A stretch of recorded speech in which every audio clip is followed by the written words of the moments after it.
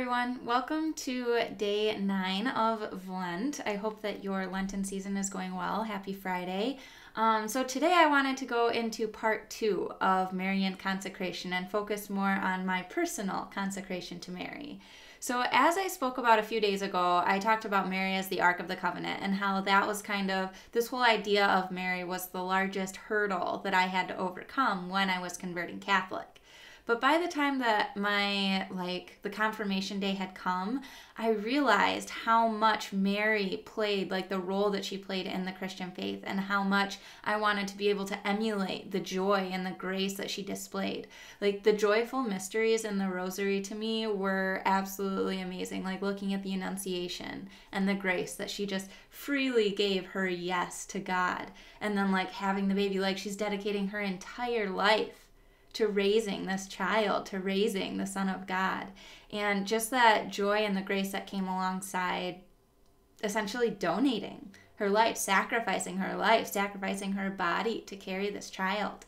And so it was actually through my confirmation that somebody can choose a confirmation saint and put their name as their second middle name. But I chose, since my life was such a drastic change, I chose to add Marie to my first name.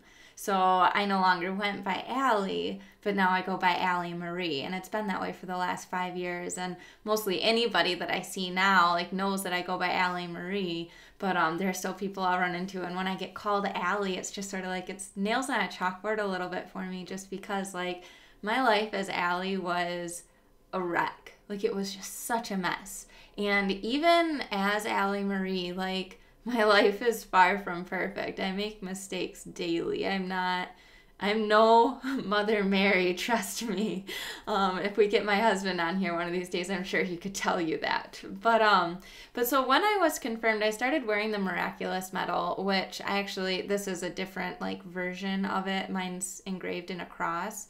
But essentially this comes from St. Catherine Labore in 1830. She had witnessed an apparition of Mary, and she heard Mary say to her this quote, "God wishes to charge you with a mission. You will be contradicted, but do not fear.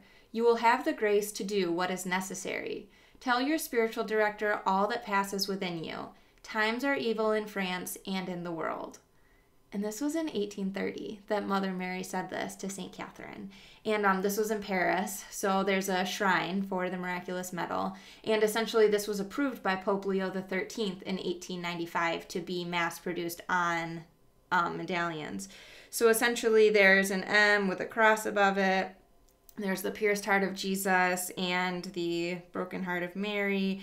There are a couple of quotes that says on here, if you guys want to know more about the miraculous medal, you can ask, and I can do another video on this in particular. But this is actually the second miraculous medal that I've had. So I wore one for years, the chain broke, and then I lost the medal. And so now my husband just got me this one for Valentine's Day.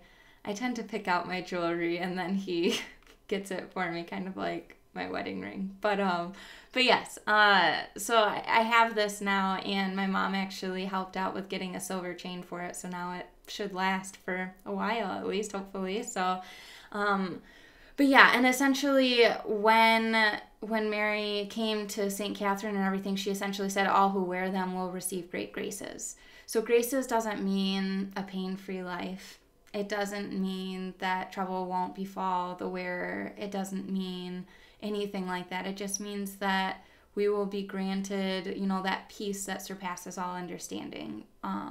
The grounding, a grace, to be able to go forward with peace and not anger, or joy and not sadness. And it's not to say that we won't experience the emotions that we do. I mean, the Bible even talks about Jesus weeping.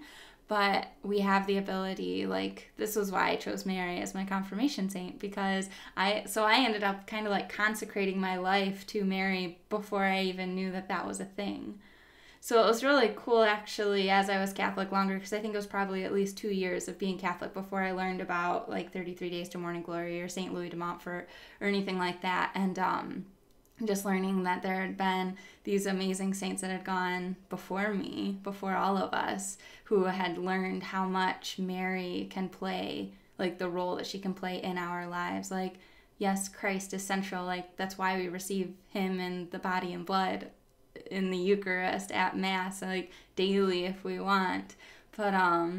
But she's still important. Like, if Mary's story wasn't real, then Christ couldn't be who he says he was, because he had to be born of a virgin. And if Mary lied about that, then like his existence couldn't be what it is. So she's very important in our faith. She's very central, and I'm thankful for her walking with me through everything.